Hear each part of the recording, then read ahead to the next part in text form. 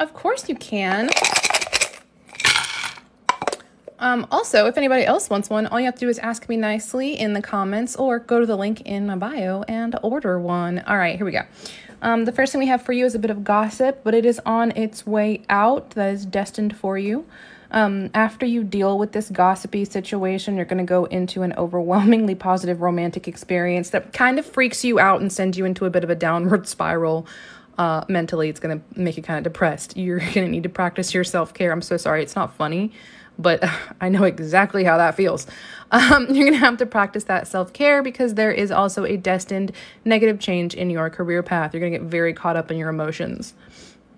Let's see. Falling into that depression is going to affect your ambitions. It's going to cause some pain for you.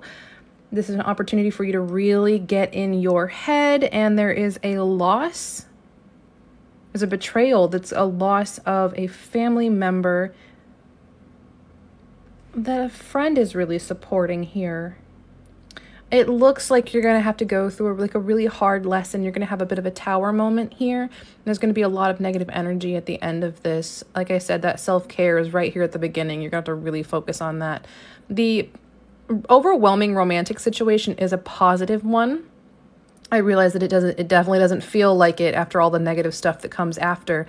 But it looks like this positive romantic situation here is going to have some negative effects in your life.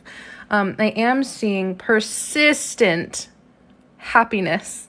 You're going on a whole journey with happiness. It looks like you're going to have to ruffle a lot of feathers to make yourself happy. And that's terrifying.